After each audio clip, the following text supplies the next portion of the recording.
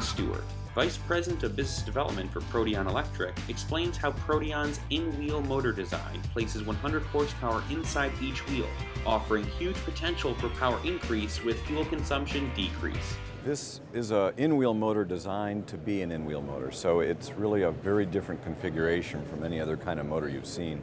Most motors have a shaft in the center, and that's the part that spins, and then that's called the rotor, and then the outside part is the fixed part called the stator. Well, what we've done is we've basically turned the motor inside out, so the rotor is now on the outside. That's this green part here, and that spins, and then the stator, the fixed part, is a back plate with all the electronics that are used to actually control the motor. So they're actually inside.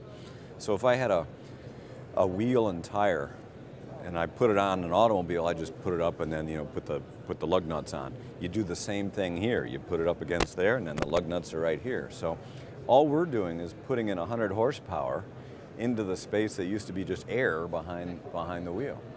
And the magic to this, and there's several patents involved, is that we've actually designed it so that the electronics are inside, and that makes it very easy for automakers and tier ones and other companies to think about how it could be integrated to a car. With 100 horsepower, and well, let's see, if you go metric, it's 80 newton meters, 80 kilowatts, and then 800 newton meters of torque. And that's enough for two of these to drive a large car like this Brabus Mercedes down the road as a pure electric car. Now, speaking of which, this car, this is a what's called a Brabus hybrid, and it was a hybrid project. This was a company that is known for luxury performance vehicles. They actually start with a Mercedes, and then they put more horsepower in, more luxury in, and sell it as their own brand called Brabus.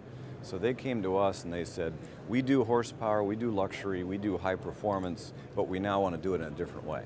And we want to go at it with more of a look towards advanced technology to save fuel and do it responsibly. So they came to us, we worked on this project with them, in cooperation with them, in cooperation with Mercedes. And there's only 3 cars like it in the world, and there's only 1 in the US like it, and that's this one here. This just came to the shores of the US about 2 weeks ago. And this is actually a hybrid car. There's a diesel engine in the front that powers the rear wheels, and then we have one of these Protean electric motors in the back of each of the 2 rear wheels. So it's a total of bolting on 200 horsepower on top of the diesel engine that's already powering the car. So the rubber in the rear will see power not only from the diesel engine, but also from the electric motor. So that's what makes it a hybrid. There's 2 other cars that are sister ships to this, only their powertrain is different. Instead of a hybrid system with a diesel engine and 2 electric motors in the back, it's actually a full electric car where the whole engine system has been removed. Then we took 4 Protean electric motors, put 1 in each wheel, and then put batteries in to make it a high performance electric vehicle.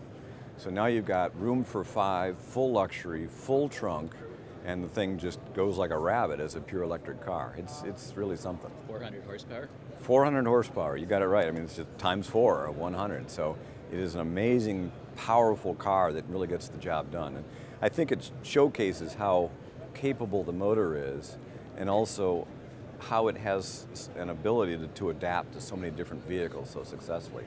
It's really a cool idea.